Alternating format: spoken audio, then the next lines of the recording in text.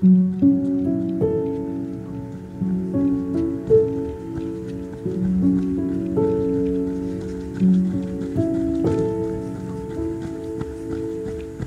you don't know how far you can push yourself until you push back against what your body tells you you can't do.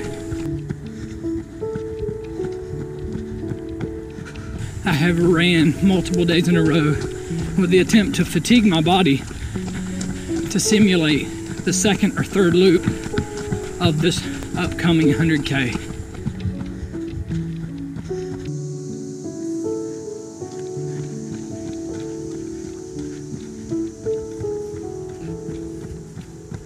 So right now, I've just crossed the 6.2 mile mark.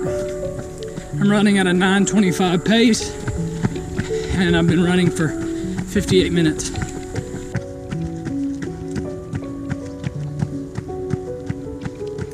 First 3 miles, I went out at 8:13. Realized very quickly I bit off a little too much. So I'm having a difficulty managing my heart rate right now.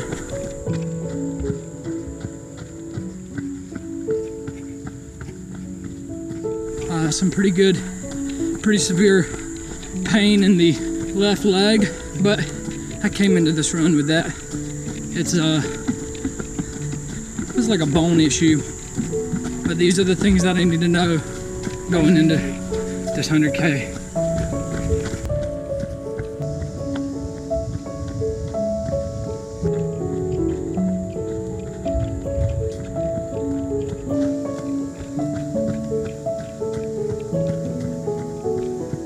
Yeah, so this was when it starts hurting.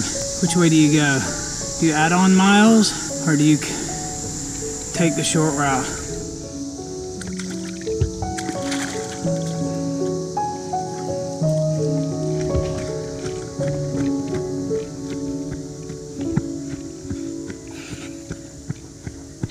So the whole goal of this run is to fatigue myself.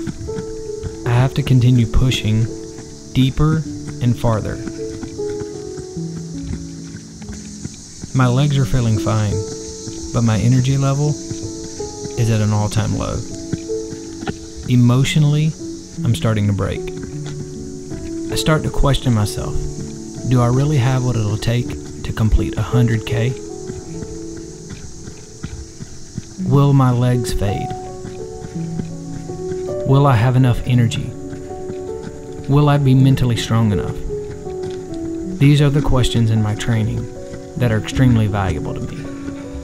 It's an opportunity for me to drive my stake and remind myself I am strong enough.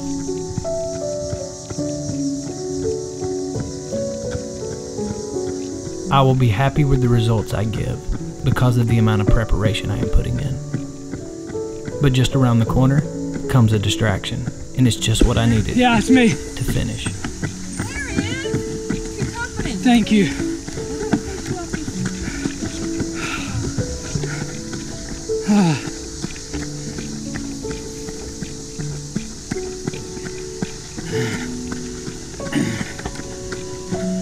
I'm fading fast. My heart rate's all over the place. Since Lake Loop has been like 165. My legs are still there, it's just energy. Come on, baby. There you go.